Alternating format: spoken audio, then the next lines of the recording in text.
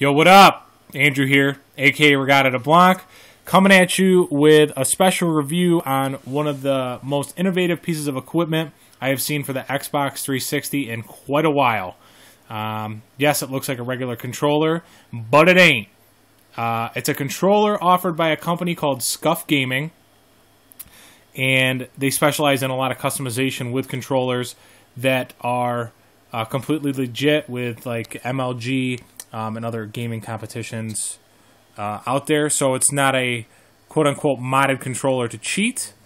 Yeah, so just looking at the thing, cosmetically, it's sick. The blacked out buttons, blacked out Xbox button. You might notice something over here. The domed analog sticks, the PlayStation 3 style, some people might call them. Some people, when they order this controller, will only get this on the aim stick. I chose to go with both, just because I like the feel of these more than the Xbox ones, and that's one thing I miss from the PlayStation 2 days. Even though I have a PlayStation 3, I really don't play it, but that's the one thing I really like. I think these are more durable, and they're a lot easier to articulate. D-pad's the same crappy D-pad, even though they offer the raised D-pad, which I don't really care about too much. It still has the plug-in here. I have my XP500 Turtle Beach headset plugged in there right now. So just looking at it, it looks a little bit radical, a little different, but the best is yet to come. You're going to probably notice, if I was to show you the back, you're going to notice two things. Why is there screws in the triggers, and what are these red things? Well, we'll start with the top. You can see there are two silver screws in the triggers, and then there's two black screws, Allen screws, that sit next to the triggers. Now, what those screws next to the triggers do is allow you to adjust the height of the trigger. Now, you can see how low that trigger is set up in relation to a factory one.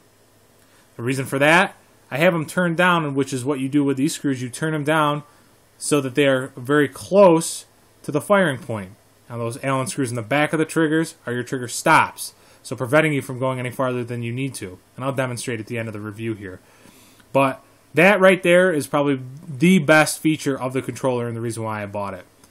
Any milliseconds that you can get ahead of somebody in the game could be life or death, basically. And, you know, I want to be alive more than I am dead. So, the other thing that's very innovative is these back paddles here. And what these are is you can set them to anything you want when you order the controller. I chose the A and B buttons. And what I did was I switched my layout in Modern Warfare 3 to Tactical, which switches the depress on the right analog stick from the knife to the crouch, and it puts the knife on the B button. So your middle finger rests back on these, on the back here. It's a natural resting place anyway. So now when you're running, if you want a knife, panic knife, whatever you want to call it, all you do is go ahead and smack the button. I love how the buttons are hard. You get a nice tactile feel. I'm a big tactile feel guy. They're very sturdy. You can tell it was well built. You can see the Scuf seal of approval there on the back if you are doubting the authenticity of the controller that you have. The other cool thing that they do is they coat the whole back here with almost something like a truck liner. It's a weapon grade, or I'm sorry, it's a military grade weapon, anti-slip grip. Awesome, because my hands sweat. I play for long periods of time, so it's one less thing I have to worry about. Also, I did go with the wired version. They offer wireless versions on the controllers. I went with the wired version because, again, any little millisecond advantage that I can pick up, I'm going to take it. And just in my mind, I don't want to start a discussion on wired versus wireless, but in my mind, you're going to get better response time with a wired controller. It is what it is. The last thing is I had the ability to order a case here. What the case is, it is just, a clamshell. It's kind of a hard clamshell with a soft coating, felt inside, so if you're traveling or whatever, it's pretty cool. I like that. Now, they do offer a couple different styles of the controllers. I went with the most basic one simply because I'm not big into custom graphics or any of that stuff, but they do offer custom graphics on there. A couple of the commentators on YouTube have their own models. Probably the most popular is Sandy Ravage has a pro model with them. You are going to pay a premium for those. This was only $80, But once you start adding on things like the dome buttons, analog sticks, the blacked out buttons, the trigger stops, the adjustable triggers, the back paddles, stuff adds up pretty quick. When it's all said and done, controller cost me about $130 shipped. Turnaround time, it's roughly 5 days to make it, and then probably count on another 5 just to be safe on the shipping. The company is based here in America out of Atlanta. I know that I believe that they originally have some ties overseas. I'm not completely sure on that one, but all I know is I got it within 2 weeks from the day I put the order into when it came today. So I've done a little bit of adjusting with the controller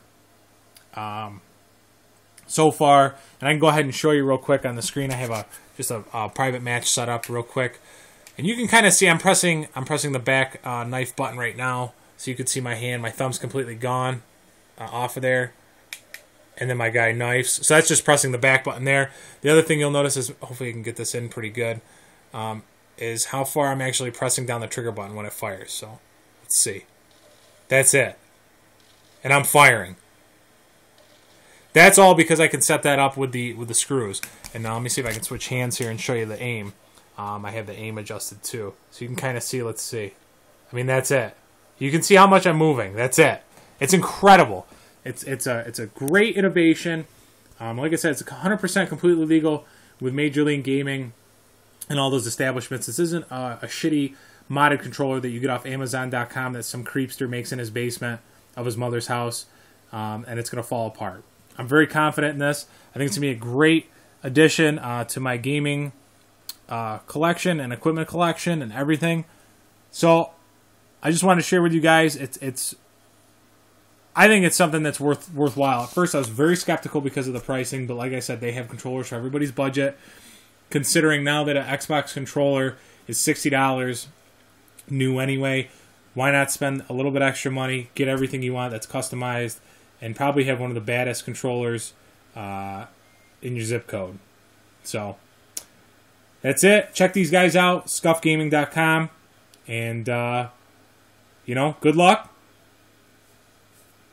Have a nice day.